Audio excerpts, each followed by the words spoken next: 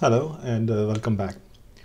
In last video I mentioned that the car had a check engine light and was throwing a P1745 code. You can see it here.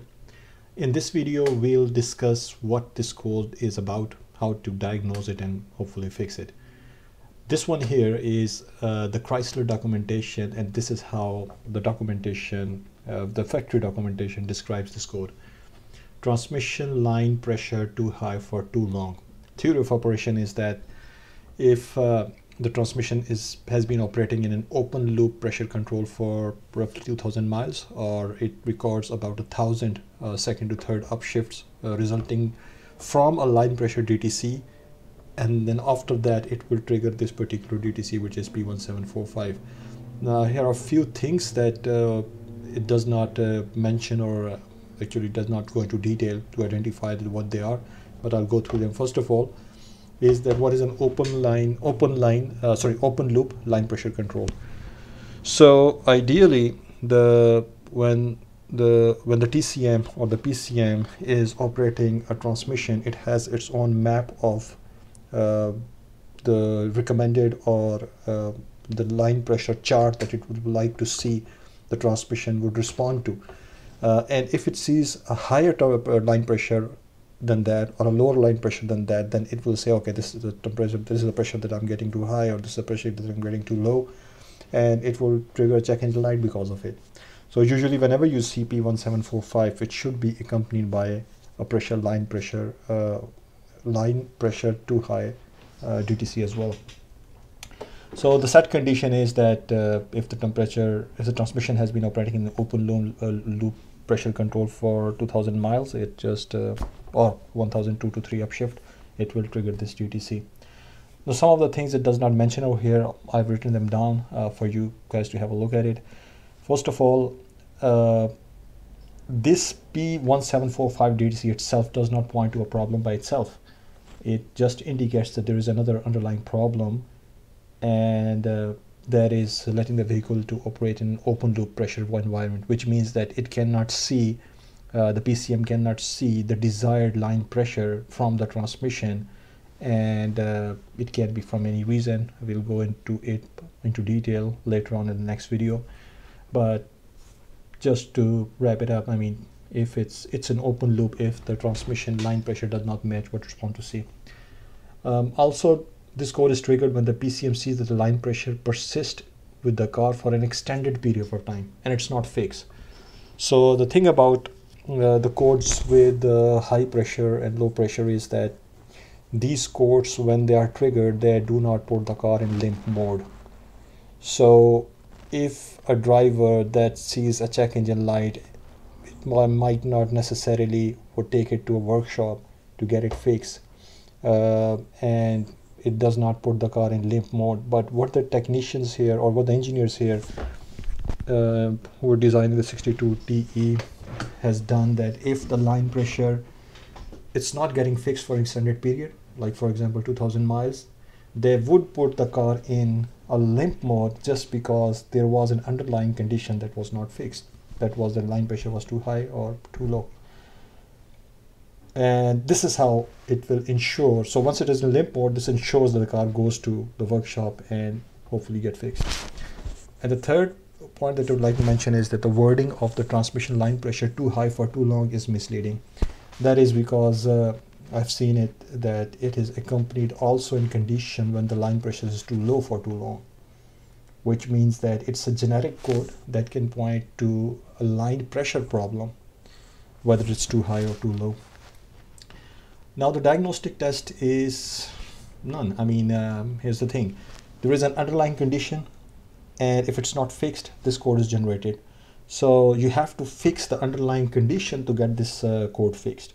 Otherwise, you can remove this code, for which we have a procedure where it says on how to remove it, and that is to, in order to erase this DTC, you must reset or erase the VLP shift counters and output tooth counters, which is single procedure of miscellaneous functions, in the scan tool called clear variable line pressure counters. So the only objective of this procedure is to get the car out of the limp mode. It does not fixes a problem with the car. it does not describe any more, it will not give you any more hints on what the problem is or how to fix it. So once you have taken the car, for example, you are in a situation where you have taken the car out of the limp mode after resetting these counters, only after that you have to drive the car for a few minutes, hours or days to see the underlying condition. Otherwise, usually if you're scanning it for the first time, then the codes accompanied by this P1745 will be able to tell you what sort of problem, line pressure problem the car is running in, because it only puts the car in limp mode if there is a problem with the line pressure of the transmission. Now to check whether we can clear the VLR counters, we go to special function. Let's see. Well, this tool does not have any clear VLR counters option. It does have some 6280 break-in, reset memory, quick relearn, code validation. I can't see anything VLR. So this tool uses a variety of software. So currently it's using Fiat Freemont. So you can see here it says Fiat. It has loaded the Fiat one.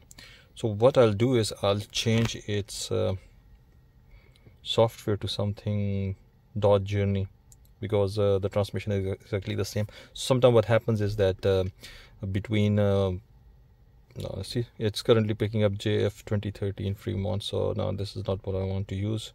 I'll go back and exit yes. I'll go and manually select Dodge Journey. And the reason I want to do this is sometimes they have different options against different models of the car. So it's possible that the Dodge Journey will have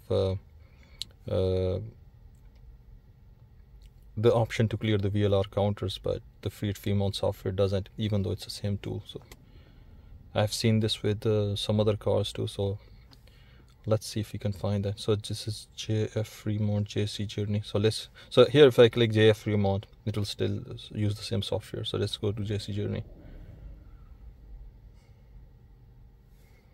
Let's go to hot functions. No, not these ones. Diagnosis, and I'll go to control unit, powertrain, ECM. The reason I didn't select ECM is that this does not have a separate TCM. So even if I would have selected it, it would have resulted in nothing. So live data, active test, event data, special function. Yeah. So let's see if we can find VLR counter option here. Yeah, it is. It's not VLR, VLP. Clear learned variable line pressure counters. Click on that. Clearing, okay. Yep, no worries.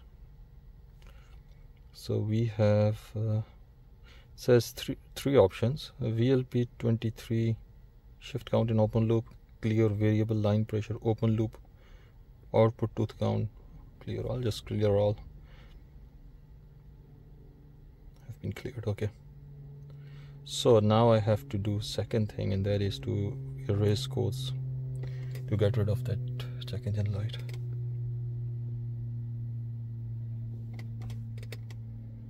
Okay, they've been cleared. Let's start it and see.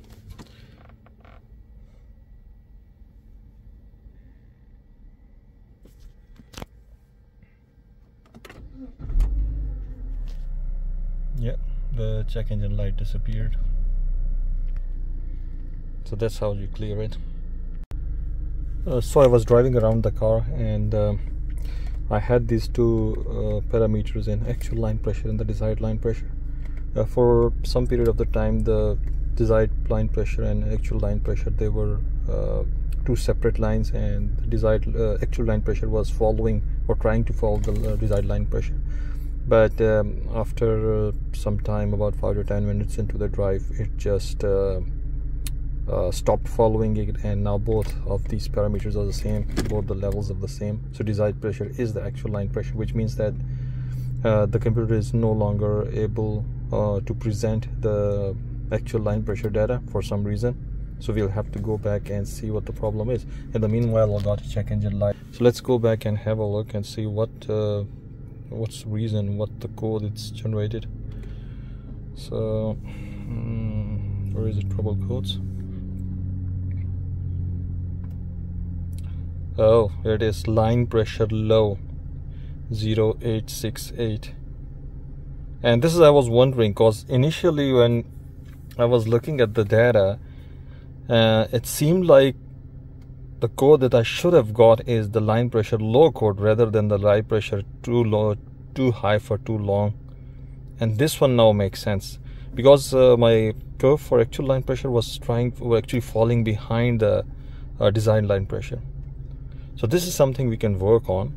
In the next video, we'll see what the problem of our low line pressure was and how we fixed it. Thank you for watching.